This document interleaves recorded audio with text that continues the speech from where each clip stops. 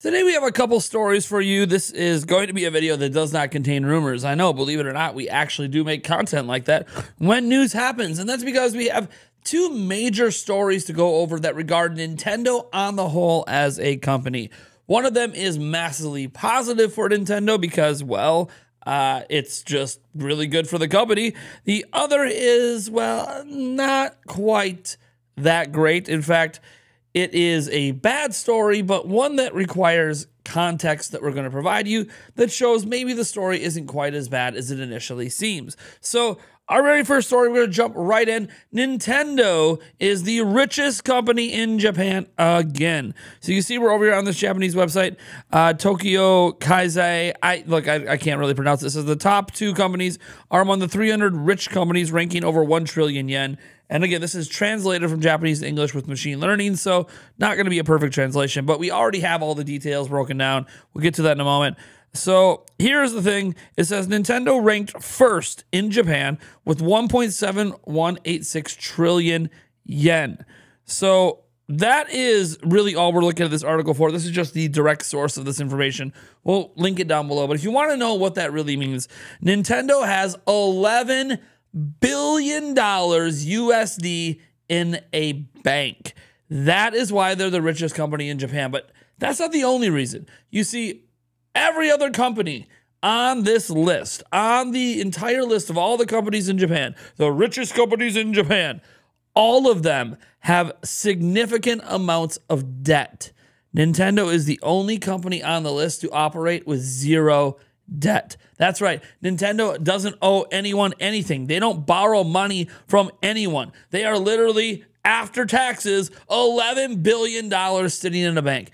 This is the way Nintendo has been operating for a long time, and they're one of the only major multi-billion-dollar corporations to operate in this way. And this is what enables them that despite the fact they don't have the sort of revenue flow that, say, one of their competitors does with Sony and PlayStation.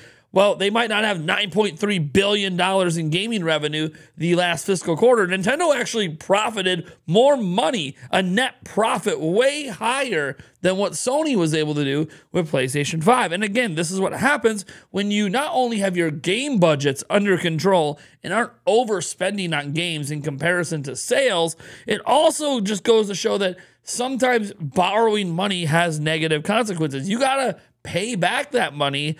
Literally every single month, you're paying interest rates, you're paying all this other stuff. Nintendo doesn't have to worry about that. They literally just, we have the money, we buy it. We don't have the money, we don't. It's that simple. And this level of financial security, I guess is probably one way to say it, has actually been why Nintendo has been able to sustain during periods when the company wasn't doing so hot. The beginning of the Wii U era, that first couple of years, the 3DS was obviously the lowest selling handheld at the time. It was struggling a little bit. The Wii U was obviously just a complete failure all around for Nintendo. In the end, that led to Nintendo actually losing money for the first time ever as a video game company. 2 straight years where Nintendo actually lost money. And you know what was able to help them sustain?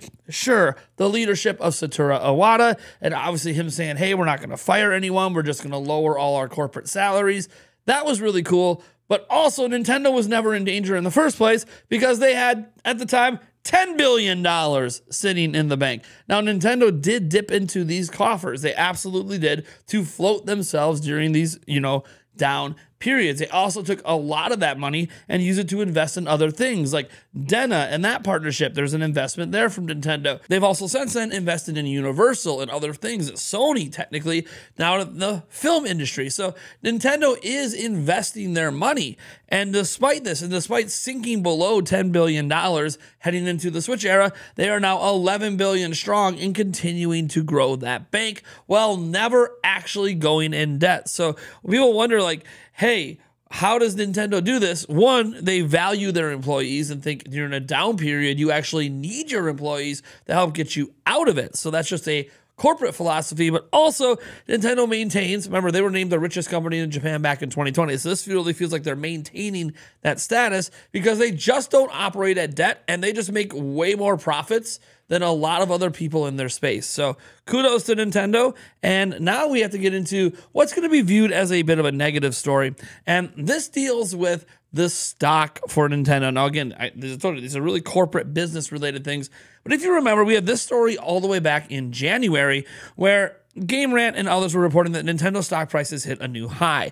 Now, I'm bringing this up for context because clearly that's not the story today, but I want to bring this up because I think it paints a picture that is much better than it may appear in the headlines.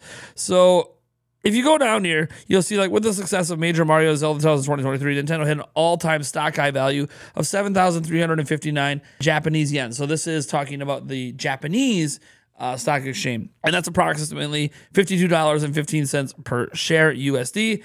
And all of this, you can see the peaks here, you can see the chart.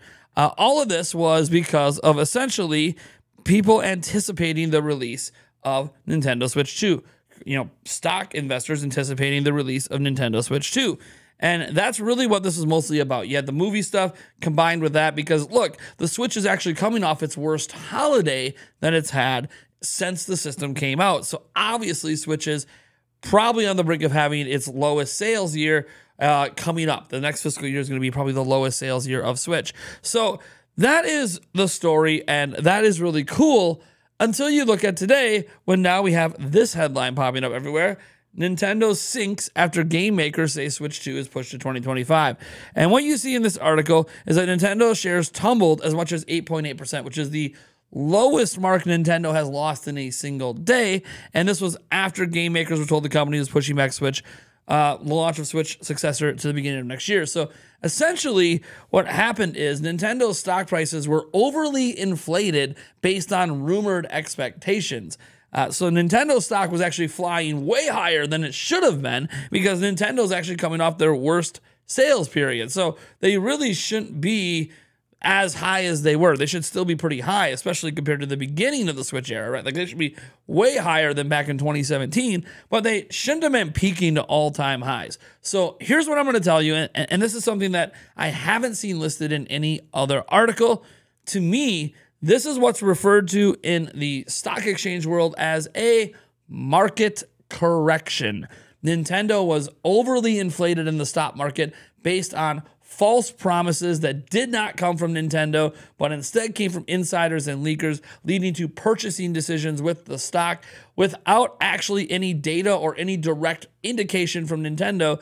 Basically, investors were making a prediction and a bet, and they lost that bet. And, well, at least they think they lost that bet. It's not like we really know what Nintendo's going to do. And so a bunch of them bailed out so they didn't lose a bunch of money in the upcoming year on their stock. So, yeah, this is just what's known as a stock correction. And is it the largest sink in Nintendo history? Sure.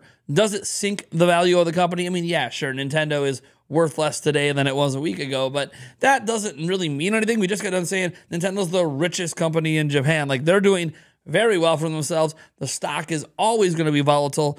Look, I'm not saying you can't make money on Nintendo stock. You just got to buy it when it's low, which will probably be, I don't know. Maybe this is as low as it's going to get. We'll see. I'm just saying that Nintendo is okay, and this story often misses the context on a lot of these places that the stock was overly inflated in the first place based on the idea that Switch 2 would come out this year rather than Nintendo actually announcing it, which would cause the stock to rise. So that's all I want to say. I think this makes perfect sense, and a stock correction is what it is. This, to me, only becomes a bigger story if it continues to sink more and more and more. Like if let's say we get to summer and the stock is sunk over 50%, that definitely is a very negative sign from shareholders. Highly doubt that's going to happen. Nintendo stock is often not that volatile in the first place, and Nintendo is still the richest company in the Japan and ranking in money hand over fist. So I don't really think that we're going to foresee a future anyways where the stock really sinks that much. But who knows? If with a lean year, let's say Nintendo Switch 2 is not announced this year, this Direct comes up, it disappoints, and let's say there's a very lean year from Nintendo, who knows? Maybe the stock will dip at over 50%. And I'm going to tell you right now, if that happens, and I'm not a financial advisor, I personally will be picking up some Nintendo stock because I kind of believe that might be as low as it gets, and then we'll peak back up during Switch 2 and the Zelda movie and the new Mario movie and new theme parks, and before you know it, Nintendo's back on top of the world, and Maybe I'll cash out all my stock but one, just so I own one little piece of Nintendo. Anyways, guys, thank you so much for tuning in. I am Nathaniel RoboGents, and I'll catch you in the next video.